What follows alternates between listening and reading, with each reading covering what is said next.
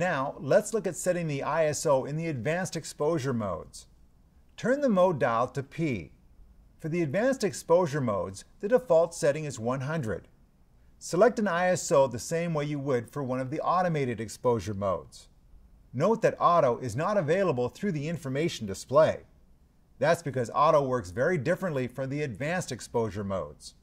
First of all, it must be activated from the menu system. Press Menu and open the shooting menu. Highlight ISO sensitivity settings and press OK or press the right arrow key. Either opens the ISO sensitivity menu. Toggle down to Auto ISO Sensitivity Control and press OK. Select On and press OK to confirm. In the information display, ISO Auto appears just to the left of your selected ISO speed. When Auto ISO is activated, the camera doesn't simply set the ISO. Instead, Auto serves as a safety net. The goal is to avoid an incorrect exposure. The camera will try to set the exposure using your ISO setting.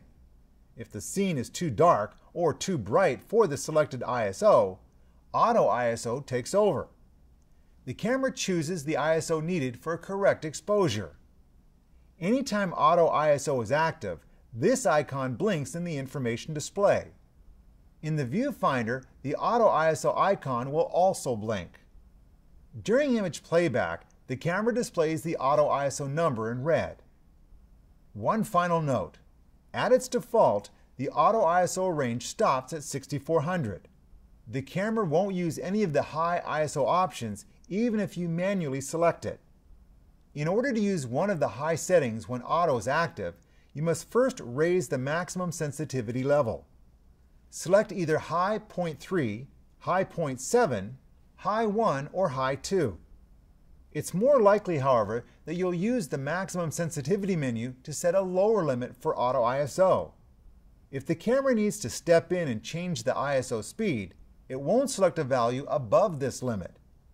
Choose a value that is high enough to allow the camera to obtain a correct exposure at faster shutter speeds. At the same time, avoid ISO values that are high enough to cause noise in the shadows. Your goal is to introduce as little amplification as possible. At the same time, the camera must be able to set a fast enough shutter speed to avoid blur.